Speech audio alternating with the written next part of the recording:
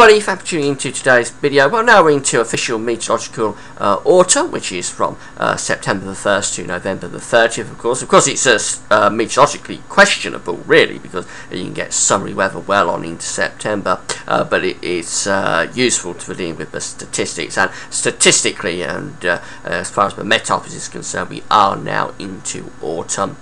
So that now that we're into autumn, I just want to do a video explaining some of the things that I look at to try to bring together a winter long-range forecast.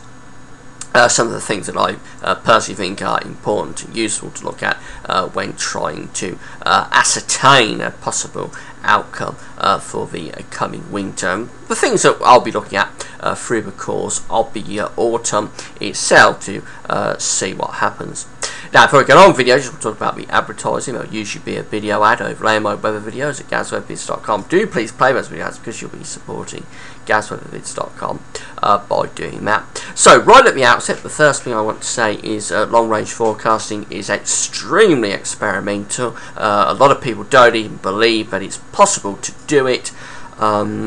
It's really just done. I just do it really for fun and for enjoyment purposes only. But some people earn money out of it and are living out of doing long-range forecasting. They have their own methodologies and ideas about how they go about it, but what I do really is just for fun and just for enjoyment purposes only. So don't take this too seriously.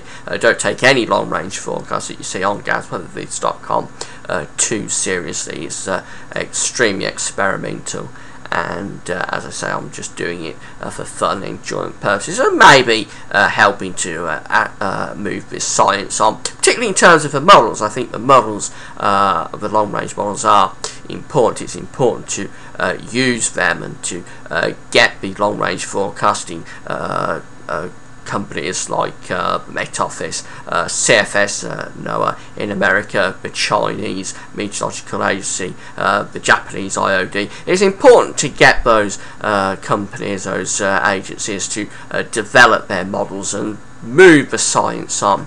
So by using their models, I hope that over time I'll be helping just a little bit, maybe just a tiny fraction, to develop the science, to get them to develop the models and really to move things on. So I do that maybe with a little bit more serious intent, but really this kind of thing, what I'm going to show you today, is just for fun and just for enjoyment.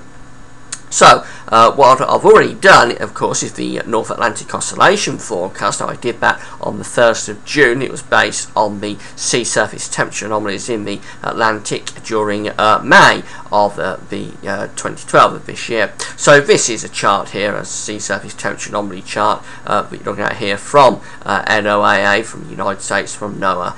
This is one of their sea surface temperature charts for May this year. This is just really to remind you that I've already done the NAO forecast, and that was for a positive NAO, of course, for the winter, because we didn't have the tripod, we didn't have the warm, cold, warm bands through the Atlantic. I don't think I need to go over that again. The North Atlantic Oscillation video is on my seasonal forecasting page here at GazWeatherVids, so if you want to see that again, just go to that video and play it, and you'll be able to see why I came up with a forecast for a positive NAO for the winter based on May sea surface temperature anomalies. The other thing we need to look at, though, in terms of sea surface temperatures is this area here. This is the ENSO region stretching from Peru over towards Indonesia. We need to keep an eye on that as we go through the autumn, seeing how the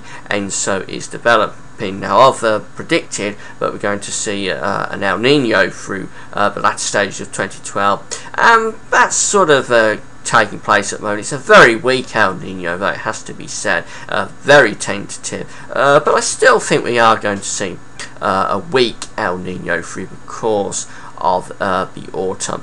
and into the winter. And of course, we also need to see how these sea surface temperature anomalies develop through the course of the autumn, because it's not guaranteed that we'll see those sea surface temperature anomalies from May resurfacing. They don't always come back in the winter, so we need to see how things develop. Now, this is a very unusual Atlantic sea surface temperature pattern that we've got at the moment. I've not had a look actually to see what the closest year to this is, but this is a very, very unusual sea surface temperature anomaly, very intensely warm around Newfoundland and up towards Greenland as well. Some really intensely warm anomalies there, and actually I don't think this is looking too bad for a negative NAO really. It's quite warm through the tropics as well, so I need to have a look at that and see how it develops through the autumn, have a look, see what the closest matches to this are. That's a very striking and unusual sea surface temperature anomaly. So that's the sea surface temperature anomaly. Something else I like to look at is the solar activity, the sunspot activity. I think that sunspots and solar activity quite important for us. It's perhaps not that important on a global scale, but for us in Europe and in the northwest of Europe, there does seem to be a weak correlation between weak solar activity, weak sunspot minimums, and winter blocking. A lot of our cold winters seem to occur around the time of solar minimum. So yes, I like to look at solar activity to see what's happening. Now we're heading up towards solar maximum. We're probably going to reach solar maximum sometime through next year, particularly around the middle of next year.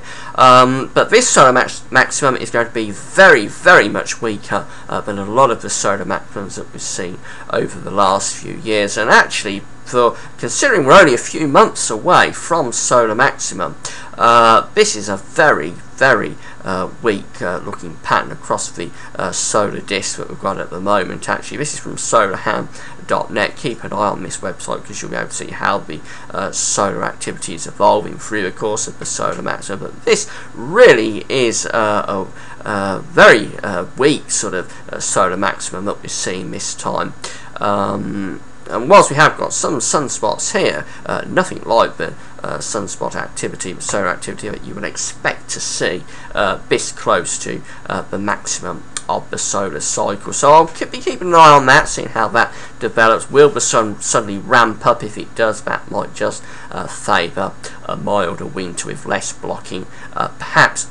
Something else I like to look at is the Siberian snow cover and how that develops through the course of the autumn. I think that's one of the more important things to look at actually, because if snow cover develops quickly across Siberia and spreads quickly in towards Western Russia and Europe, that certainly I think does favour winter cold across Europe, because it gets the cold air ingrained quickly. It allows that cold air to really pool around Western Russia in particular, through back in towards Siberia.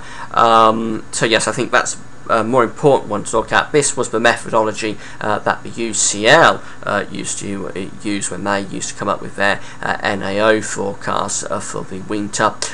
They like to see how that autumn snow cover developed across Siberia and Russia and into Europe as well, Eastern Europe at least, and then they'd base a winter forecast on that snow cover, that snow development that they'd release towards the end of November. So that's one of the more important ones to look at. I'll certainly be keeping an eye on this to see how quickly the snow cover develops. We can see that at the moment we have got a few little splodges of snow here across some of the more mountainous areas of eastern Russia.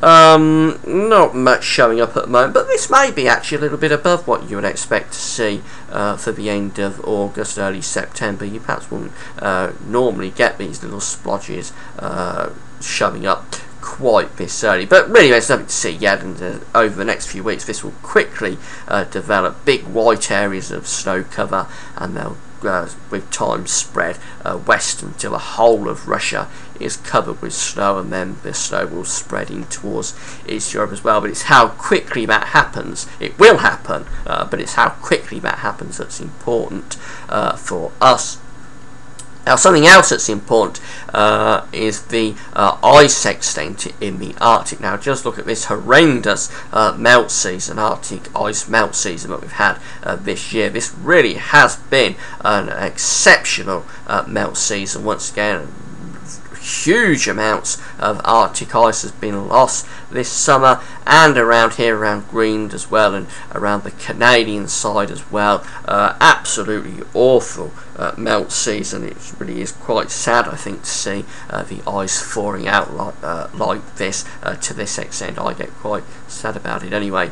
But the melt season actually favours winter blocking. There is some evidence that when we get big melt seasons, these big areas of waters turning up in the middle of the Arctic, there is some evidence that that does favour blocking in the winter. So this perhaps isn't something to keep an eye on over the autumn. The damage is done now. All this will fill up with ice over the course of the next few weeks, but the feedback from this melt season could just favour more winter blocking. That could be one of the reasons that we've had a run of cold winters through the last few years, actually.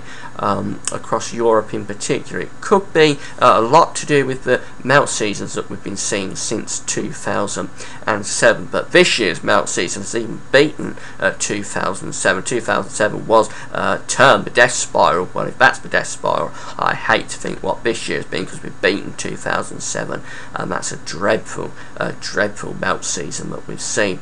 Now, something else that's important, I think, is the autumn weather patterns. There's a lot of controversy about this, to be honest. A lot of people believe that the autumn weather patterns don't at all impact the following season. There's other forecasters, and I'm one of them, that believes that autumn weather patterns can be important for the winter.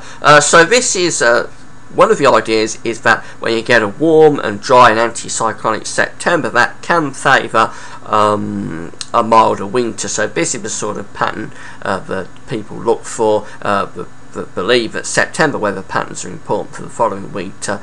This is the kind of pattern that may favour a positive NAO through the winter. So that's the sort of pattern that we're seeing at the moment, really high pressure dominated. So some forecasters would believe that that perhaps favours high pressure, more of a positive NAO typing, milder type winter. But as I say, there's a lot of controversy about this. I'm not particularly keen on the September pattern. This is the opposite of that for September. This is the sort of pattern that forecasters like to see if they want to forecast a colder than average winter. They like to see this sort of pattern with low pressure dominating in September and blocking up to the north. That's a very unusual pattern, though. We don't see this in September very often, but there is a train of thought that believes that when you get this sort of pattern in September, it may favour actually a colder than average winter. Now, there's also October's weather patterns. I'm more keener on the October weather pattern possibly being important for the following winter. This is the kind of pattern that I believe could favour a milder than average winter, and it's blocking up to the north. So this is the opposite of the September idea.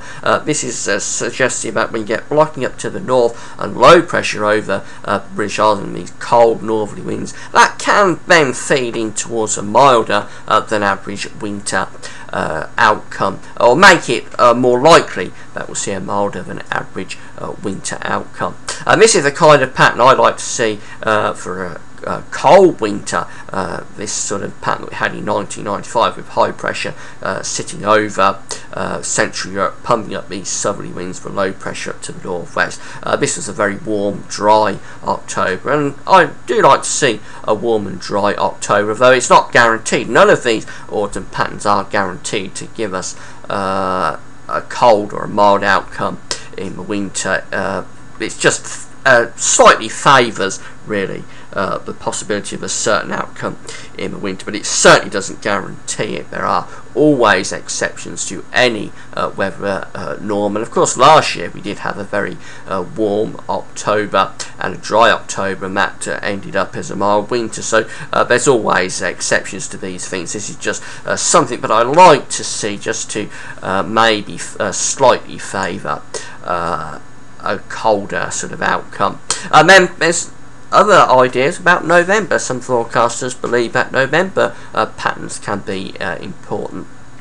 The late great much missed Paul Bartlett, he believed that November was important actually for the forecasting the coming winter. So his methodology was that if you get a dry September with a lot of anticyclonic influences, that can favour a milder winter, whereas if you have a wet November with low pressure really dominating and giving well above average rainfall, that he believed could favour a colder than average sort of outcome. But there's lots of uncertainty about that, about the autumn weather patterns, and a lot of forecasts actually believe that they don't favour the winter at all. You can have the weather's random, and you can have any kind of pattern in the autumn, any kind of weather in the autumn, and the winter will be a completely different season, and one season doesn't at all impact the following season. There's a lot of forecasters that believe that. I personally, as I say, like to see a drier and warmer than average October, just to slightly, very, very slightly favour a colder than average winter. But there's not a lot in it, and many of the other things that I looked at first, like the snow cover, like the El Nino region, I think those are a good deal more important, really, than the autumn weather patterns idea. But certainly the autumn weather patterns are in there, they'll be in the mix, I'll be keeping an eye on them, seeing what may happen. So I'll be keeping you updated on this. Of course, I'll be doing the model updates anyway. We will be looking at the models 3 times in September, October and November, the long range models, seeing what they're suggesting. But as well as that, in addition to that, I'm also going to be looking at these other aspects periodically through the next few weeks, seeing how things are developing, and eventually we will come to a decision about what the winter of 2012-2013 may entail. Well, that's it for now. Hope you've enjoyed the video. It's been a long video, so I hope you've stuck with it. Hope you've not got too bored by my ramblings. That's it for now. Thanks for watching.